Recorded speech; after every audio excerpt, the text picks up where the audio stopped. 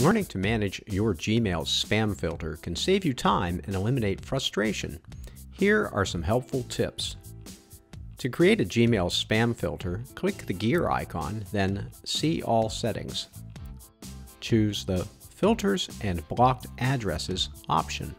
Choose Create a new filter.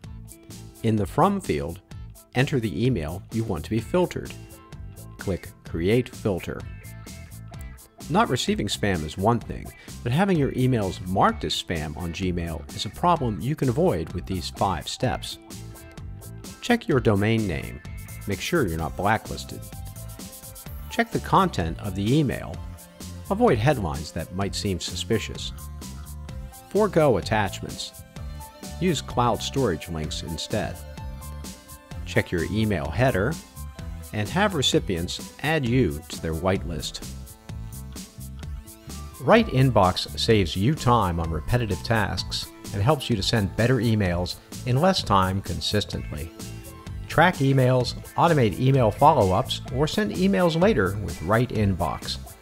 Download Right Inbox for free from the Chrome Store today.